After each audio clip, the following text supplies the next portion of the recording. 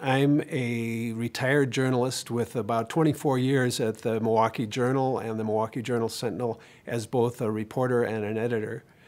I am a longtime Milwaukee area resident, and I love the city and its people. And I'm the author of a book about one of its most interesting neighborhoods, River West. For several years when I was at the Journal-Sentinel, I was the editor responsible for the coverage of health and medicine. And I've had experience with cancer in my own life. My dad died at age 49 of liver cancer, leaving behind my mom and 6 of us kids.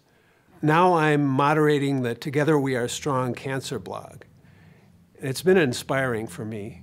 I've been honored to meet the people who are blogging for us. They've shown strength and wisdom in the face of what can really be a devastating diagnosis. I'm really looking forward to sharing their stories over the coming months and years.